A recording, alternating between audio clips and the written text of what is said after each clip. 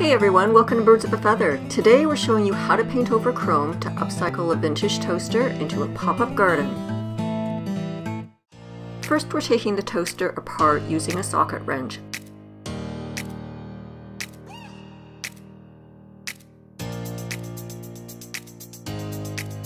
Be sure to save all the screws in a Ziploc bag so that you can reassemble later.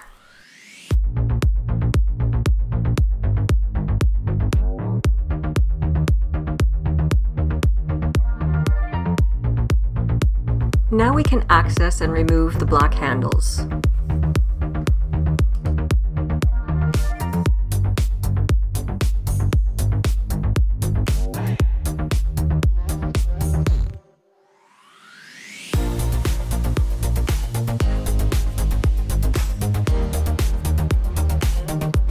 These side screws are what's holding the chrome onto the toaster body.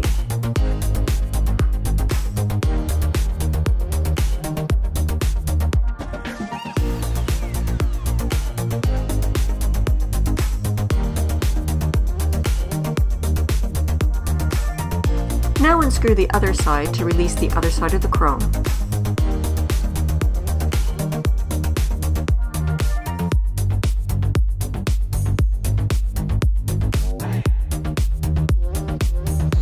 The chrome is now free with the exception of the two side pieces, which we'll get to in just a moment.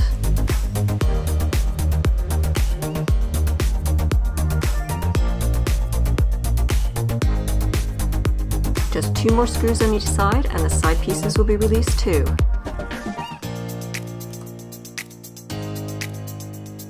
Now that everything's disassembled, go ahead and clean the chrome for the next step. After positioning the vinyl sticker, it's now time to remove the backing. First roll back about a third of the transfer tape.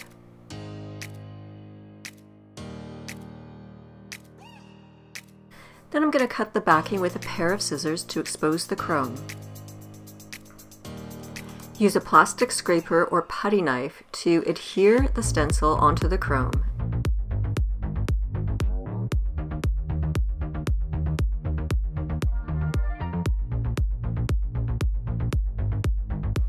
Re-adhere the painter's tape on the top and smooth everything out before proceeding to the next step.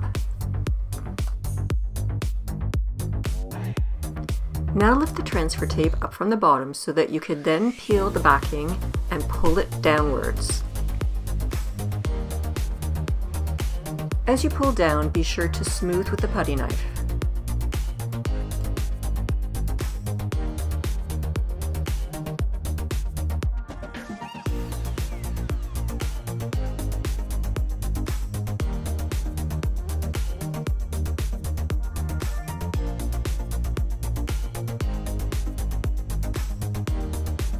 Carefully remove the transfer tape by pulling at a 45-degree angle.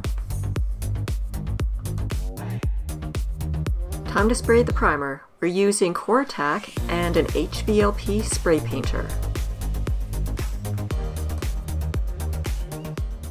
I'll provide a link in the description for our tutorial on how to spray paint with an HVLP spray painter. The Tack primer goes right over the chrome and also the vinyl sticker.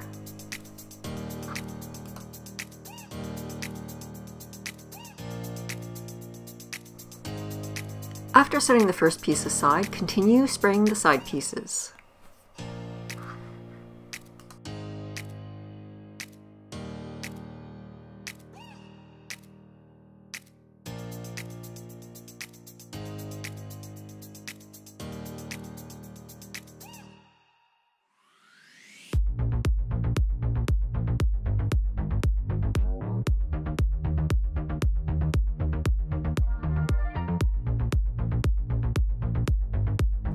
Let the Tack primer dry. As you can see, once it starts to dry, the finish is perfectly matte. When it's time for the top coat, we're doing something a little different. We're using a Rust-Oleum spray paint and we're shaking it really well. We find that if you don't shake it long enough, as per the directions on the can, that it can be prone to spitting. We're also using this comfort grip handle because we find that it really helps with finger fatigue, so we don't spray without it.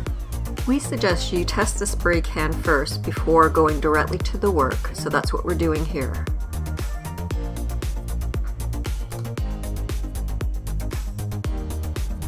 Be sure to spray a light coat. We're going to do our first coat, let it dry, and then come back and do a second coat. One of the best things you can do for even coverage is to come back and spray at right angles like we're showing you here. We do that on both the first and the second coats. Set it aside to dry as you did with the primer and continue with the next pieces. We do the edges first, and then we fill in the center.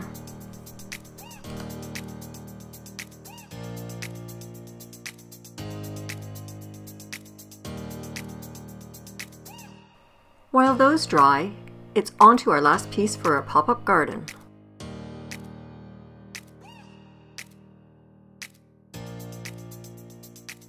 Don't forget to shake the can really well again before you start this last piece. You can just spray right over the vinyl sticker, as you did before.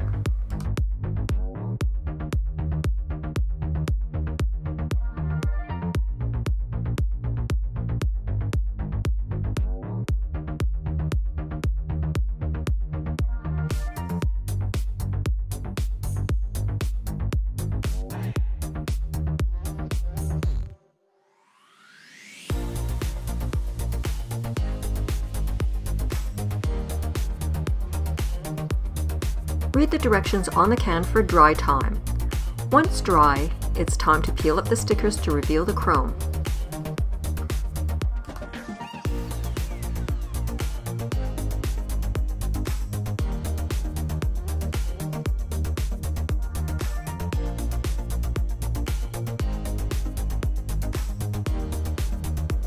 Using a hobby knife, peel up the corner of one of the edges of the sticker.